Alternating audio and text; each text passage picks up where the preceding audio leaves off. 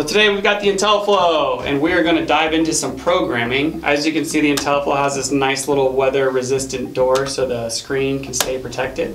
We always recommend when you're done programming these or turning things on or pretty much touching this keypad in general, close your door, save the life, because these things are mighty expensive. So what we're going to do, we're going to open up our cover and we're just going to go ahead and dive into the programming. So the first thing that you're going to want to do is set the date and time on these things.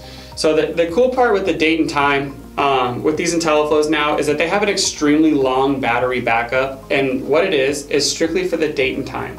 So say you lose power for 2 days, 3 days, 7 days.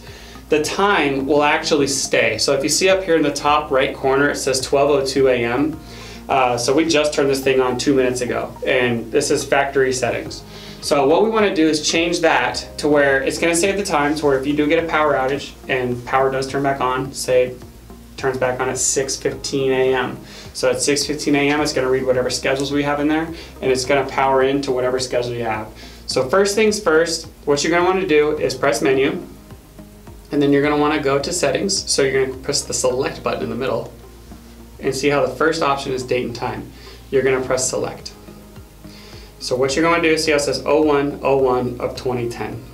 I'm going to press select to get into that menu again.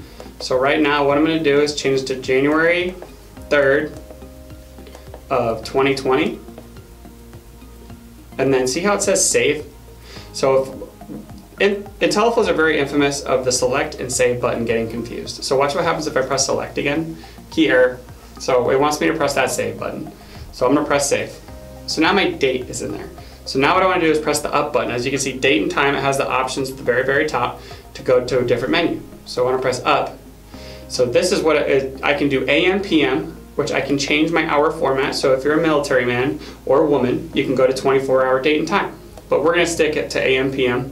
And again, save button to save. I'm going to go up again to my time. So what I want to do is adjust this to my current time of day.